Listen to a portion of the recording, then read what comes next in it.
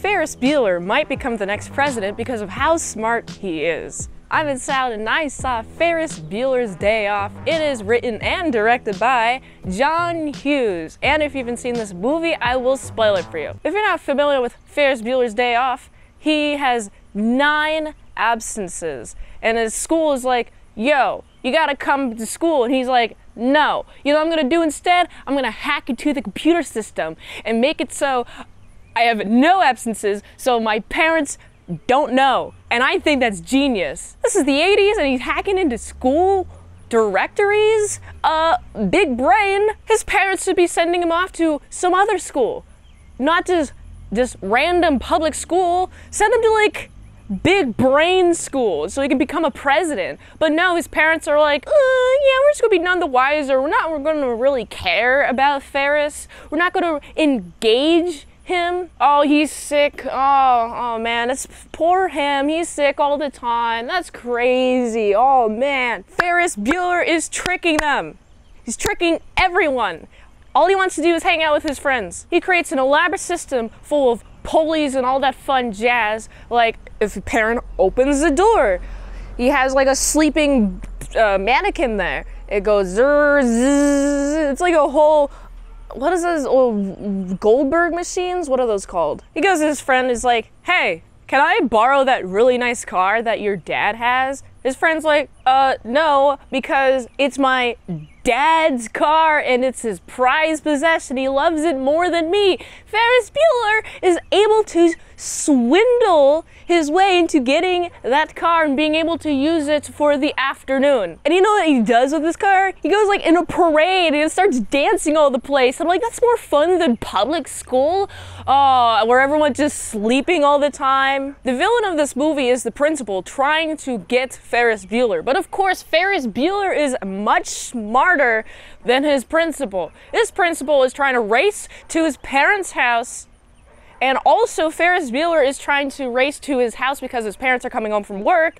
And so we have a fun, active running through the lawn scene, just running through a bunch of lawns. And this is so memorable because I've seen this movie twice and I just remember this because he just goes through so many lawns, just not caring at all about personal boundaries, which is very bold, very risky. He's risking those people telling the parents that he did this. But luckily, I don't think his parents are very social. They don't seem like the type to be. They're kind of workaholics.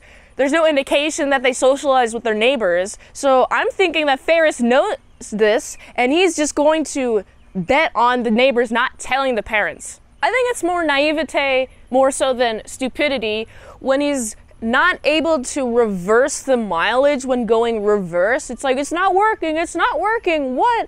Why can't we do this? And then, the little, whatever it's called, the stopper underneath the tire, that goes out under them and then causes a bunch of damage. And I'm like, he just got his friend screwed over. Very presidential. Do you want to know why I think he's a president? Because he's able to convince everyone that it's not Ferris Bueller's fault for all of this. Instead, he's able to get actual blame placed on his nearby friends, and he's clear of any blame at all. He appears sickly, he appears like he's always been home, but his surrounding friends are the ones who actually suffer with Ferris Bueller's actions, and they have to suffer the consequences. He is able to race home just in time, and the principal looks like a big old doofus head. And that's because Ferris Bueller is so much smarter, he doesn't need public school. He doesn't need it at all, okay? Have Ferris Bueller take an IQ test. Does anyone know Ferris Bueller's IQ? Does John Hughes say what his IQ is? I think that every actor is pretty memorable. I remember Ferris Bueller, I remember his friend, I remember his girlfriend, I remember the principal. They all just like look different. And also the parents, they look like parents. They look like parents of Ferris Bueller. Ferris Bueller looks way too smart for them. And I like all of their outfits, and honestly, they're very distinct. I am the worst with names. I don't remember their names, but I remember their clothing. honestly. Does this movie hold up? Yes, it sure does. Watch it again. I think it still holds up. I feel a lot of satisfaction with Ferris Bueller being able to come home and not get any punishment for what he did because he was smart about it. And it makes me have hope, okay? And it makes me feel that love and joy again. I just like this movie a lot.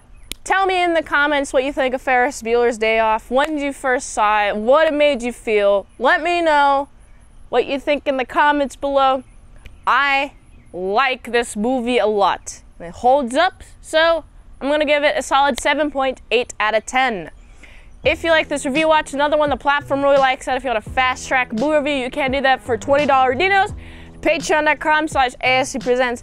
And if you'd like to help support the daily grindiness of all the daily movies, go to his link tree, find the way you can help support the daily grind of all them daily movies, so you can go here. And until next time, I'm in salad sauce. See you later, my salad croutons and bacon bits.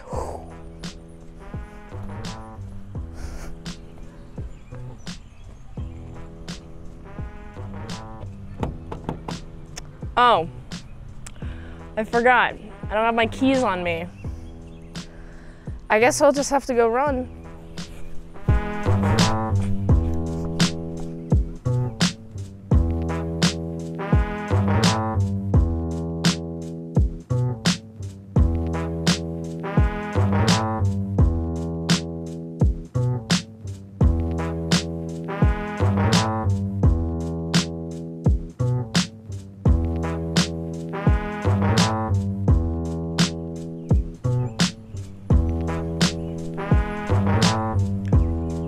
You're still here?